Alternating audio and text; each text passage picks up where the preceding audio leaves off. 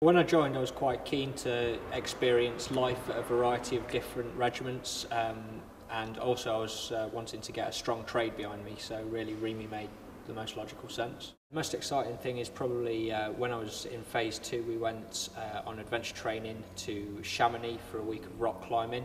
That was a new experience for me and I really enjoyed it.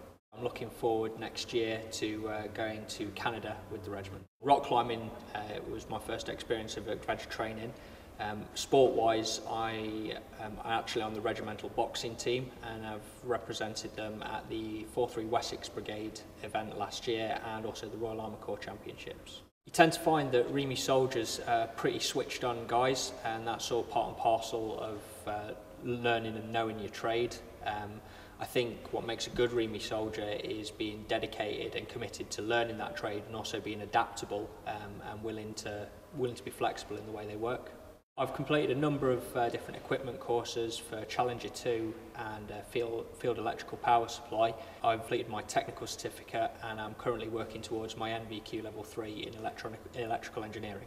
Well, all of the qualifications that we get in the Army are accredited on Civvy Street. As a trained REME soldier going into civilian industry, I offer someone that's reliable, flexible, and also they know that it's someone who's learned leadership as well as the engineering side of things. It's a fantastic career. It's difficult at times, but it can be really rewarding. I think you just need to think of how you are as a person. If you're prepared to be flexible and adapt, and work hard and really throw yourself into everything that the job throws at you, then you'll thrive and you'll enjoy it. As an electronics technician, I'm responsible for the service and repair of some of the Army's most advanced electrical equipment, from tanks and self-propelled guns to guided weapon systems and communications equipment.